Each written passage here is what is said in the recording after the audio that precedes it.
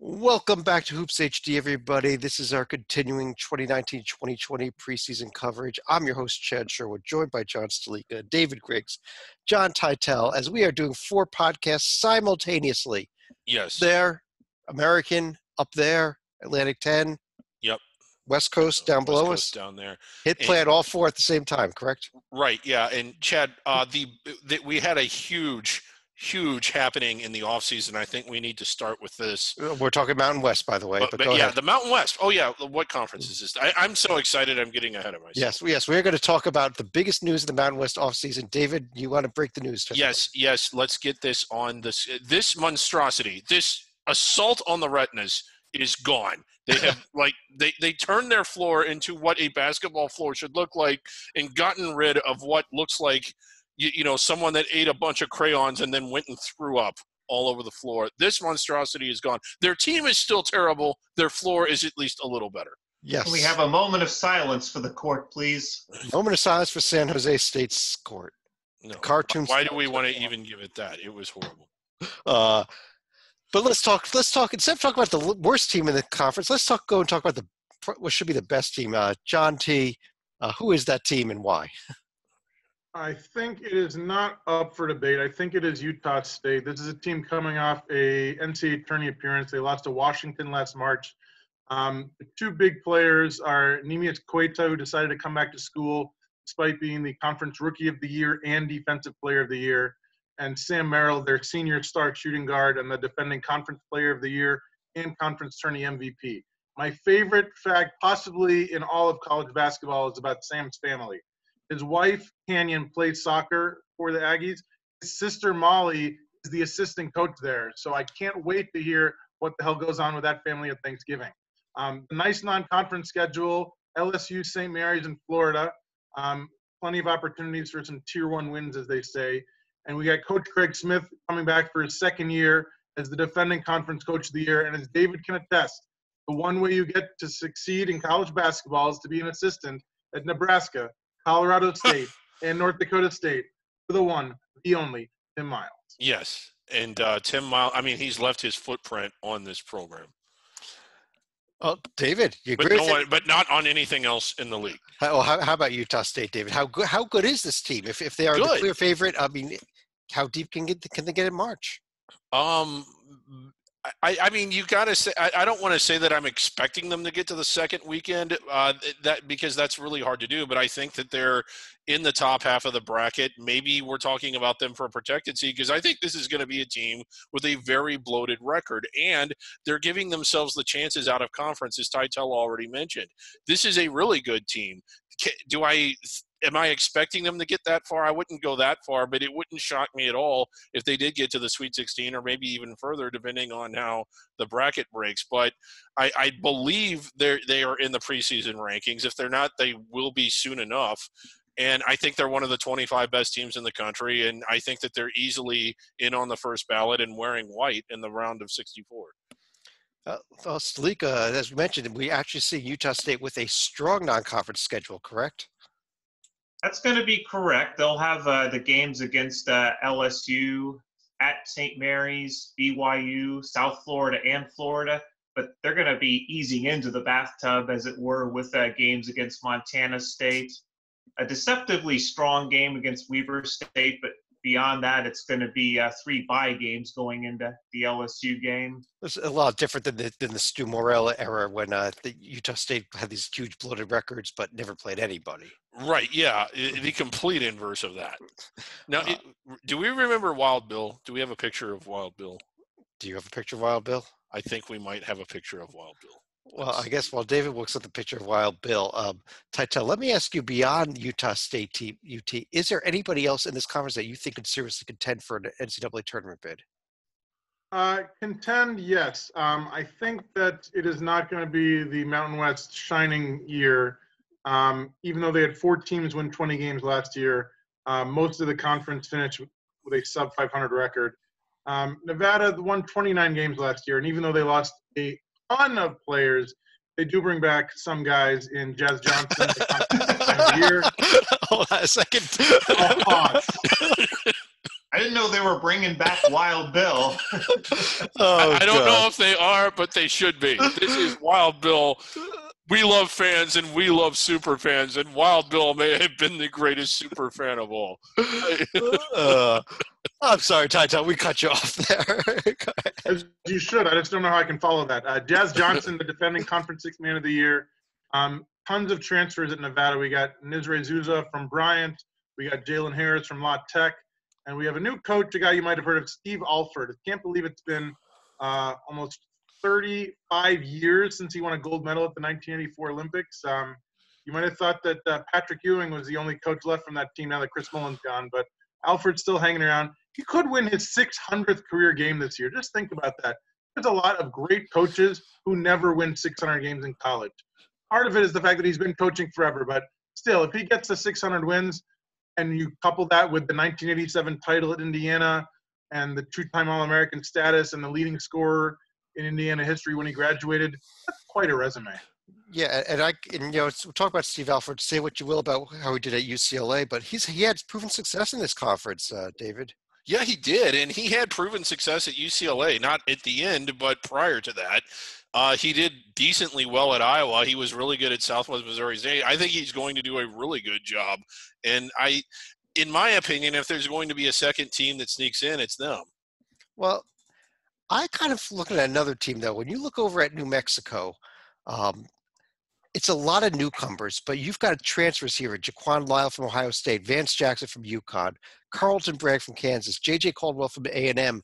There's talent on this team. It is, and if they can somehow put it all together, couldn't they make a run at it?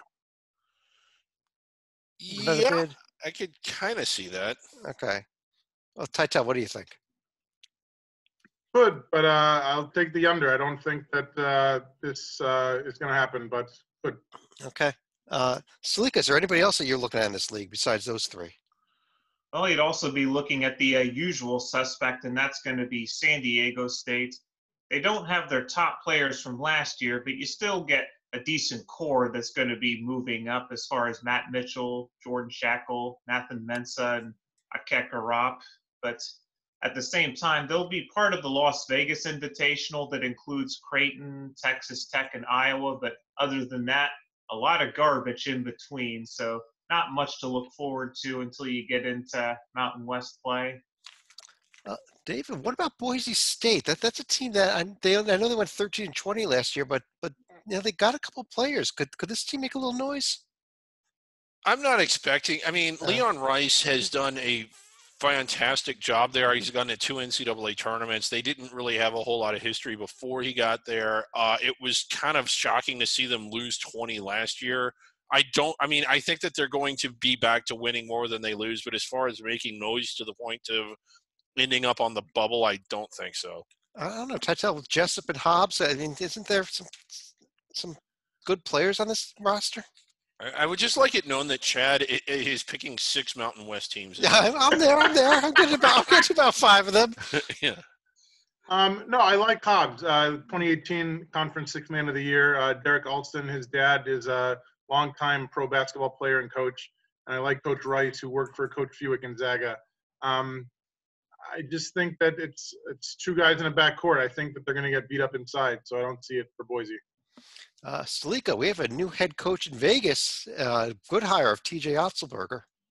Yeah, that's going to be a nice hire, but one of the reasons they had to hire is because they're basically hitting the reset button with a roster turnover that led to Marvin Menzies going on his way out. So it's going to take a little bit of time for him to get a system in there, but they're about a year or 2 away from really being a serious contender in the conference.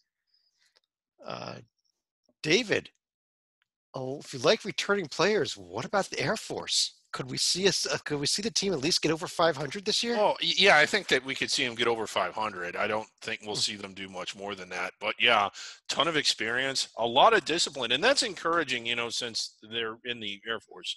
But I think it's going to be one of the better it's not going to be one of those teams that you just walk into and beat or circle as an automatic win. You're going to have to play well to beat them this year. Titel, Nico Carvacho at Colorado State, a heck of a talent there. No? Nico Carvacho is arguably the best rebounder in college basketball in the nation.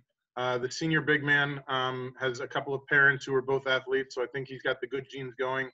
Not much else around him, so if I were a opposing coach, I would recommend triple teaming him. But How the about fact is quintuple he's still teaming going to him? average a double-double and get a bunch of points. I think you just put 5 guys like Carvacho and you'll win the game. But Stalika, real quick, Fresno State, anything? Fresno State, they'll have a few guys returning in Nate Grimes, Noah Blackwell, and New Williams, but also going to be more reloading this year. And David, should we mention Wyoming? Well, we love the Front Range. Yes, we do. And the Yes. border war.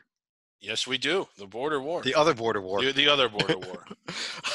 The other border war, like the real border war, is starting in, I think, 407 days. We go on the air immediately after this podcast. On that note, let's run through each of you for any of their final thoughts and tell me how many bids this league gets. I guess the question is one or more than one, but Titel, let me start with you. You were correct to set the bidding at 1.5. I think Nevada. I can't. No, I can. I'll go with 2. I don't know how Alfred's going to do it because they lost so much, but the guy has won almost 600 games in his career, and I think that when you can take the remnants of a 29-win team, you'll somehow find a way. As far as the final thought, I send you to the great state of New Mexico to focus on senior power forward Corey Manigault. They transferred from Pitt. If the name rings a bell, the last name that is, that's because his uncle is Earl the Goat Manigault. When I say playground legend, I mean the playground legend. This is a guy, when you ask Kareem Abdul-Jabbar about the greatest player he ever played with or against, he said Earl Manigault. The guy was 6 foot and could dunk and could take dollar bills off the backboard. If Corey is a 10th of the player his uncle was, he's going to be just fine. Stalika. I'm also going to go ahead and stay in the state of New Mexico. Last year at this time, we were talking about how Paul Weir was going to be doing and getting his team ready. Now this year, as of February, we can introduce him as Dr. Paul Weir after he got his doctorate in education at Ball Places, New Mexico State. So congratulations. Okay. And are you at one team or more than one? I'm going to have Utah State getting in, but I think we're going to have a bid stolen out of this conference. So whether it's New Mexico or Nevada is going to be up for grabs because I think there's just too many landmines to really run the table in the conference tournament in Vegas. Well, David, I know that you wanted me to pick 6 teams. I'm actually going with this, as it says, one bid league. I think Utah State runs the table. Well, yeah. Runs away with the conference regular season and gets the automatic bid. But what are your thoughts? Well, I think so. Like I'm not going to guess what's going to happen in the conference tournament, but when you ask how many bids, if you were to change that question to how many teams inside the bubble, I think it's 1, and it's right. Utah State. Now, I think they're way inside the bubble, but when I look at San Diego State, I mean, I know that the media and the coaches are big on them. They still lost a lot from last year. New Mexico, while I think they're good, I don't think they're NCAA tournament good. I really like Steve Alford as a coach. I don't think he has the pieces there yet to be an NCAA tournament team. And I just don't think anyone else is even worth explaining why I don't think they're going to get there, because it's sort of like explaining why Florida is hot in the summertime. Everybody knows why no one else is getting it. And when Boise State's the second best team, you can all go back and replay this because I'm the one that told you about it. But yeah, and I know like Chad's got 7-8 teams going to the NCAA tournament. Yeah, I'm kind of liking San Jose State's chances too. Without those cartoon Spartans, who knows? Right. But on that note, on behalf of John Stalika, David Griggs, John Titel, I'm Chad Sherwood. Well, you know what could make this league better, Chad? Oh, okay, what? I mean, I got it right here. More cartoons? Yeah, more cartoons. It is LaSalle women's head coach Mountain McGillivray. You mean the Mountain West McGillivray Conference? Yeah, the Mountain is that West. right? We definitely are going off the air now. Right. Thanks for joining us. American and A10 up there, West Coast right below us. Talk to you again real soon.